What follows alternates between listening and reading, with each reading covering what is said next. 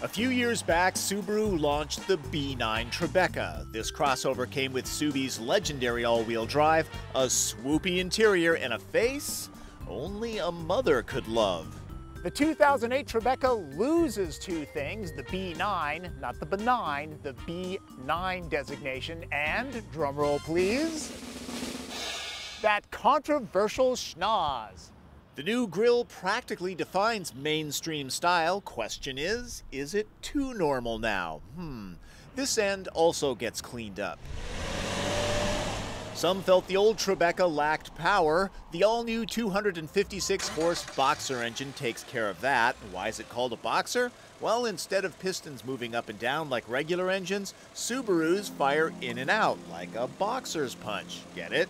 Its advantage is a low center of gravity that improves handling. A surprisingly firm suspension makes this big Subaru fun in the curves. Some might find it a little stiff, though. I'm averaging 17 miles to the gallon on regular fuel. A tip on the torquey new engine's throttle response. Tribeca jumps off the line with the slightest touch, making city driving less smooth. Thankfully, the interior has been left alone. Star Trek fans will feel like Jean-Luc Picard here.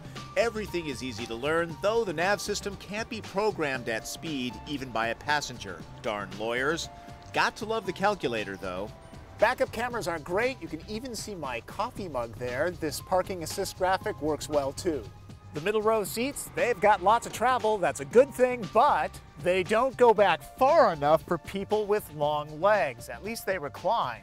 There's a fan control for passengers back here. Both sides tumble for easy access to the optional row, sized for grade school kids.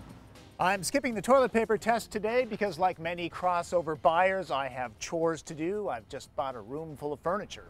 The seats do the same thing others in this class do. This shelf is over 6 feet long. The Tribeca swallows it whole. No need to put it between the front seats. A large TV stand and 2 coffee tables hardly make a dent. Now I have 2 days of assembly to do. For those who missed the toilet paper test, here's the old Tribeca, which scores a respectable 12. This loaded model goes for around 38 grand as tested. Beyond the 6 airbags and electronic stability control are a 5-star safety rating for both front and side impact. Nosing around for a family crossover, the sporty all-wheel drive Tribeca is worth a look.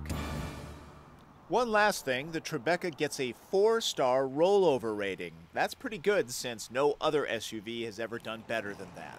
Want to learn more about the Subaru Tribeca? Go to the website www.nwcn.com/autos. There are always longer reviews there and a link to my email. That's Drive. I'm Tom Volk.